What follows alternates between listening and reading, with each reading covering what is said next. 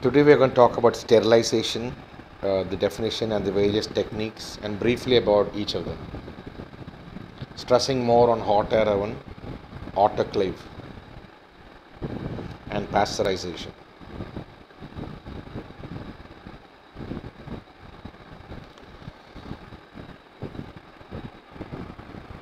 So sterilization is defined as a process by which an article, surface or medium is freed of all living microorganisms either in the vegetative state or the spore state.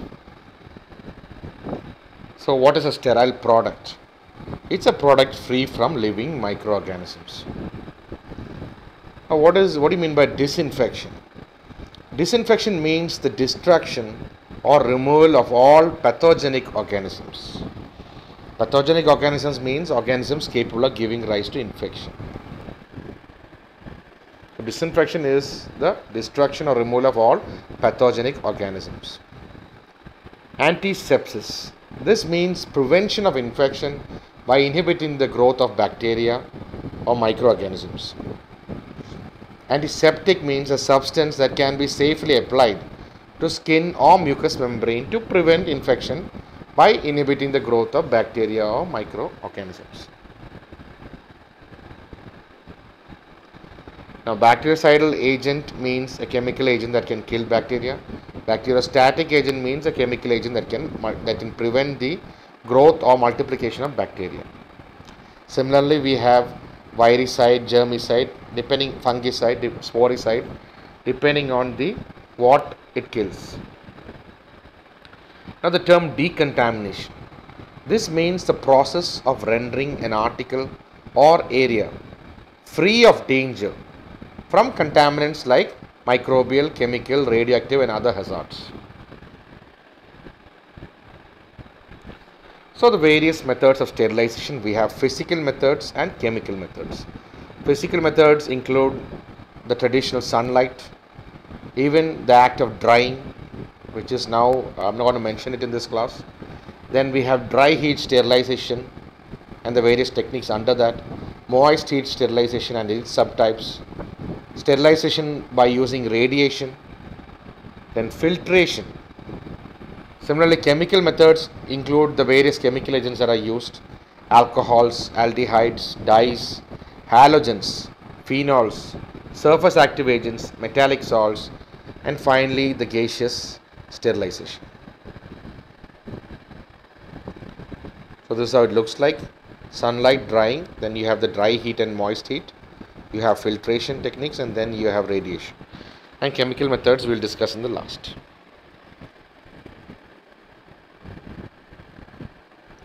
So sunlight. So it has been known from time immemorial that direct sunlight has bactericidal activity due to the combined effects of ultraviolet rays and heat rays. So sunlight plays an important role in spontaneous sterilization that occurs under natural conditions. Now dry heat sterilization. All microorganisms including bacterial spores can be destroyed by dry heat. The killing effect is due to protein denaturation and oxidative damage. Now here there is something known as thermal death time. It's a minimum time required to kill a group or a growth of microorganisms at a predetermined temperature in a specific environment. So the various methods of dry heat sterilization include flaming, incineration, hot air oven. Flaming is basically inoculating loop or wire tip of forceps, spatulas, is held in a Bunsen flame till it becomes red hot. This is known as flaming, and that can kill. It's a form of dry heat sterilization. Second one is incineration. It's a good method for destroying contaminated clothes, animal dead bodies or carcasses, and pathological materials. Now the third one, this is one of our important topics of the day: hot air oven. It's the most widely used method of sterilization by dry heat. So here there is a double walled chamber made of steel. Within the double wall you have insulation material like glass fibers or asbestos. Similarly, there are 2 or 3 perforated shelves which are fixed within the oven, on which you can place the material to be sterilized. Electric fan is available inside to allow for circulation of hot air in the oven. A thermometer is fitted in the oven to note down the temperature inside the oven. So this is how the schematic diagram of a hot air oven looks like. Here the shelves are perforated as well. And the advantage is that it is used for sterilization of those substances which get spoiled during moist heat sterilization. Example, you have powders and oily materials. It is suitable for glass syringes. The disadvantage is that it's not suitable for surgical dressings. It is not suitable for most of the medicaments, rubbers and plastic goods. So it's used mainly for sterilization of glassware, forceps, scissors, glass syringes, swabs.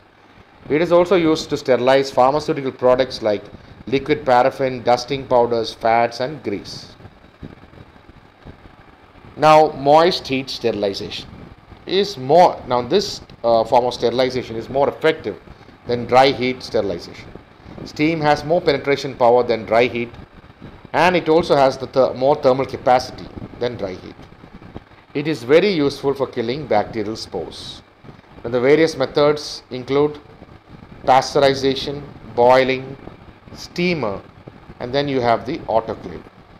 So pasteurization is basically at temperatures below 100 degrees. Boiling is at temperature of 100 degrees. Steamer is basically at temperature 100 degrees at atmospheric pressure. While autoclave is the same thing but at higher pressures. So the temperature also will be above 100. So pasteurization, this is another important topic. It's a partial sterilization technique which is used to make milk safe and also to improve its keeping properties.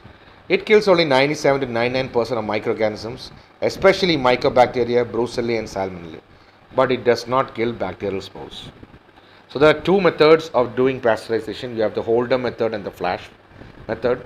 The holder method is where the milk is heated at 63 degrees centigrade for 30 minutes, while in flash process you heat it at 72 degrees centigrade for just 15 to 20 seconds, and then it is cooled quickly to 13 degrees centigrade or below.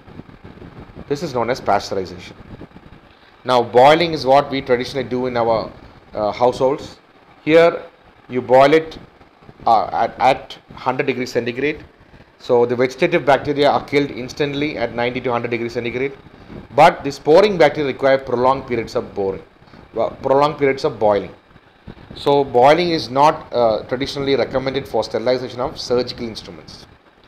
So when boiling, the material should be immersed in water and then boiled for at least 10 to 30 minutes with the lid of the sterilizer closed.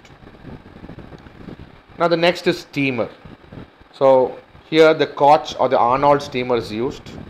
So free steam is used to sterilize culture media. So steamer consists of a tinned copper cabinet with a conical lid which allows the steam to vent out. Similarly, we have a perforated tray inside to place the material, and usually it is above the water level.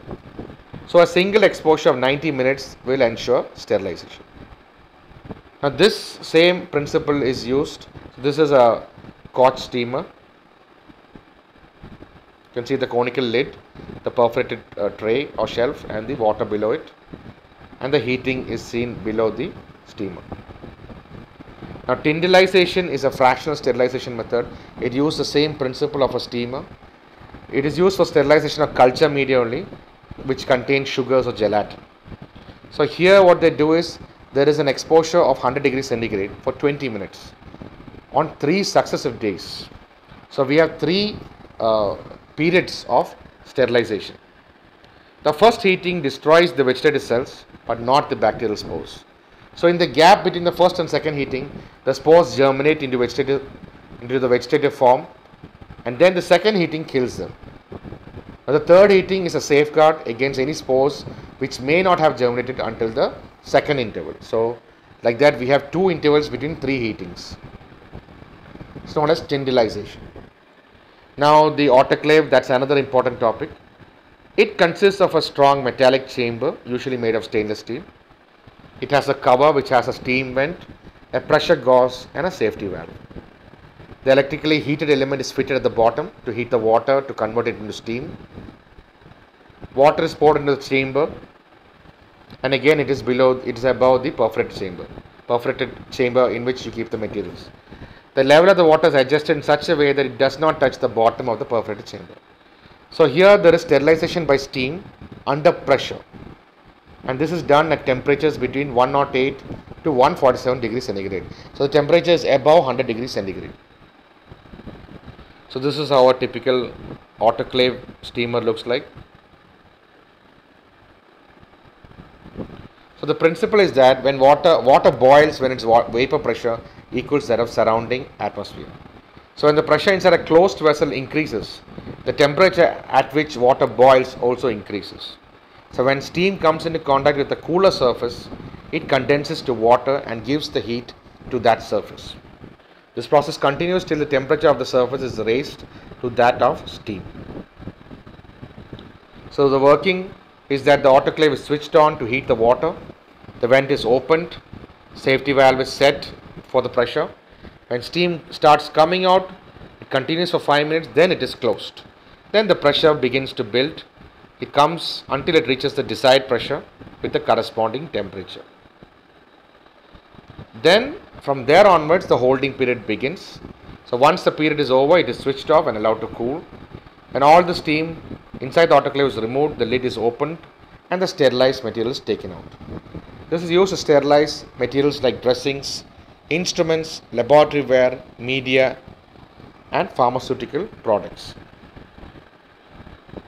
The advantage, it is more effective than dry heat. The disadvantage is that it is unsuitable for sterilization of powders and oily products. It cannot be used for sterilization of articles like plastics due to the high temperatures. Now, sterilization by radiation. So, two types of radiations are used for sterilization. We have the non-ionizing radiations like the infrared rays and the ultraviolet rays, and then you have the ionizing radiations like gamma rays, X-rays. Non-ionizing radiation. Infrared radiation is used for rapid mass sterilization of pre-packed items like syringes and catheters. Ultraviolet radiation is used for disinfecting enclosed areas like entryways, operation theatres and laboratories. Now, ionizing radiation. So, sterilization by ionizing radiation is also known as cold sterilization, as the temperatures are usually kept low in such a case. It does not cause a rise in temperature. So, the ionizing radiations are highly penetrative and lethal to DNA. Gamma rays are produced from radioisotonic source such as cobalt 60 or cesium 137. This gamma radiation is used for sterilizing items like plastics, syringes, swabs, catheters, surgical dressings, oils, greases, fabrics and metal foils. Now the last of the physical methods include filtration.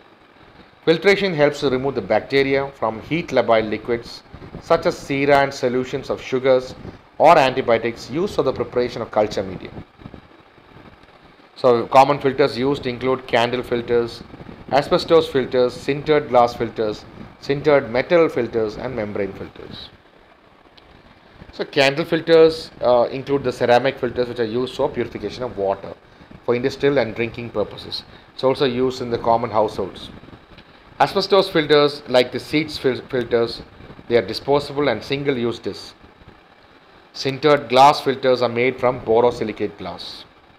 Sintered metal filters are made from stainless steel.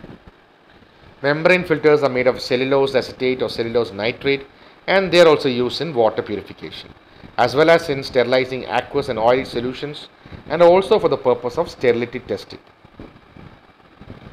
So this is a candle filter or a ceramic filter. This is an asbestos filter or a seats filter.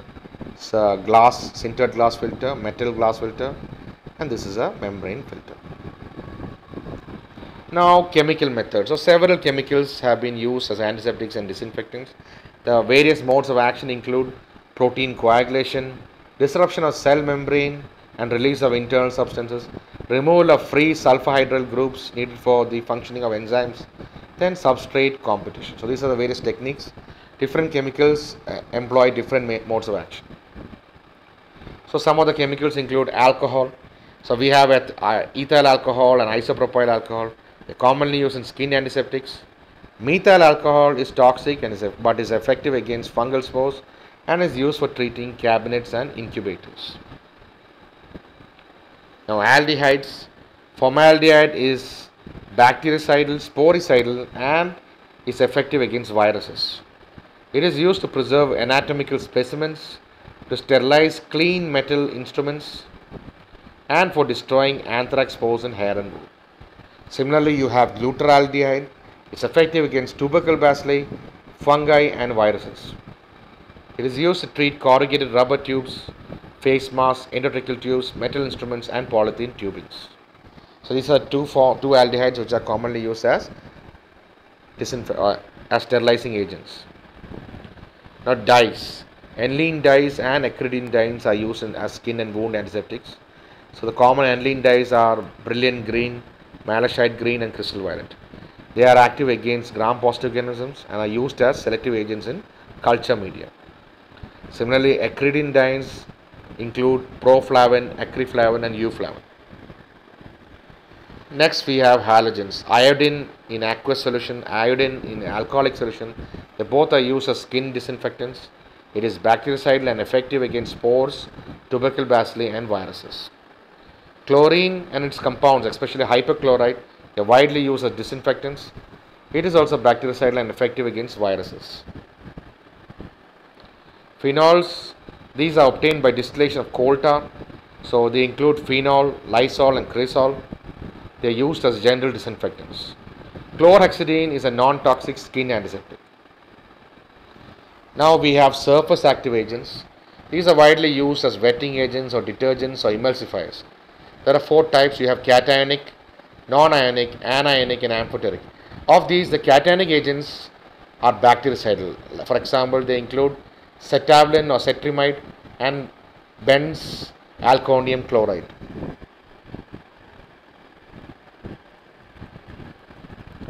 Metallic salts, salts of silver, salts of copper, and salts of mercury are used as disinfectants. Copper salts are in particular also used as fungicides.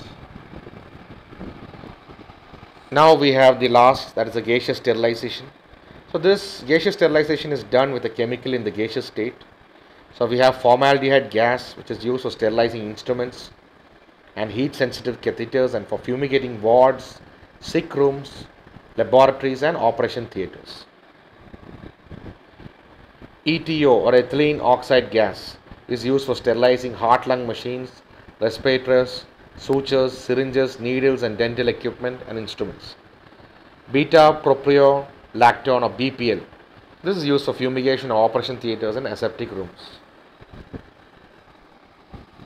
So these are the various techniques of sterilization, physical and chemical. Thank you.